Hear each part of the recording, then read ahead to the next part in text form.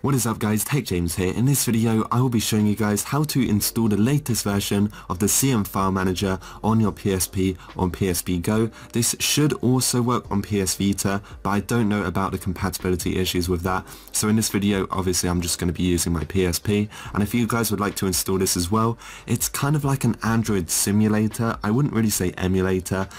It's got kind of like an Android GUI, and you can just do a few options like Ftp mode, browse your PS Vita's files, that kind of thing. It's quite a nice file manager. So if you guys would like to get this, scroll over and we're going to go down to USB connection. We're going to press X on this. We are going to connect our PSP to our computer with the USB cable, and I will show you guys what to do from there. So there will be a link to the CMFileManager in the description of this video, and as you guys can see, it was released 11 days ago and it was updated to version 3.20. So if you do want to install this and you have a previous version, it's definitely recommended to remove the previous version because the new version maybe will interfere with it, and the previous versions are kind of missing the files. So yeah, it says please do a fresh install, so obviously just delete the old folder from your PSP's game folder. But yeah, these are all of the new features, and there's actually loads of stuff. This would actually be quite cool. If you don't know what CMFileManager is, it's kind of like an Android interface on your PSP, and it's kind of like a file explorer with a few extra features. It's quite nice, and this version has also got Ftp mode, which is very exciting. I do actually have Filezilla on my computer, so maybe I can try it with this and see what happens. If you want to support him, he does also have a PayPal. But let's just go ahead and let's download the application. So what we're going to do is go to Assets, and we're just going to click on the CMFileManager zip file right here, and then we're going to wait for that to download. And once it's done, we're going to go to our downloads folder and we can actually find it in here. So we're going to grab the zip file, we're going to right click it, and we're going to click extract here, and we're just going to extract the folders out of it. So we're going to go inside of PSP game, we're going to find it in here. Then we're going to look for our PSP, we're going to look for the game folder, and we're going to drag and copy it across. There you go guys, it's literally as simple as that. I also have Filezilla on this computer, which I'm going to open up now. So here is my Filezilla. This is kind of like the FTP application I use. There's quite a few different ones. This is one I just like the most. I always use this with my PS Vita and stuff like that. It's very good. So yeah, we're going to try and connect this to my PSP as well. Looks like there's a new version. Maybe I'll install that later. So yeah, this is what I will be using. As it said on the website, the port is always 1337 right here, which is also the same as the PS Vita, and then the port will also show on your PSP. So what we're going to do is we're going to test it out first, and maybe we will try FTP later. Right guys, so now that we are back, we're just going to close off this, we're going to scroll over and we're going to go to the system storage, and we're going to press X, and then we're going to find the CMFileManager. So what we're going to do from here is just press X to go and load it up.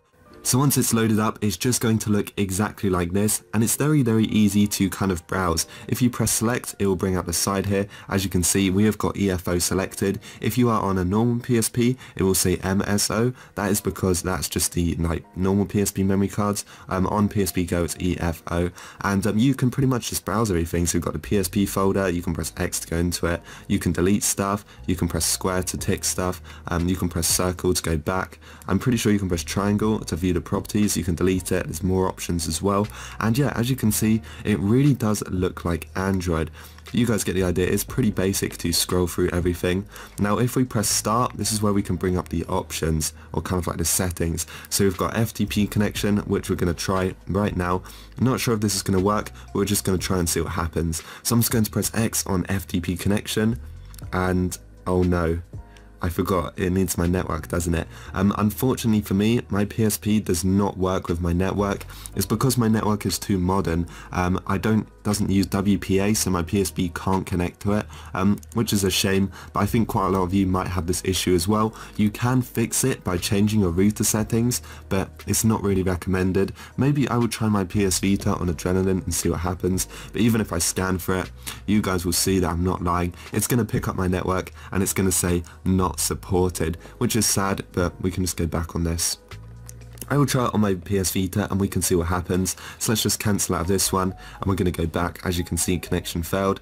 We've got sorting options, we've got dark theme, which looks pretty cool.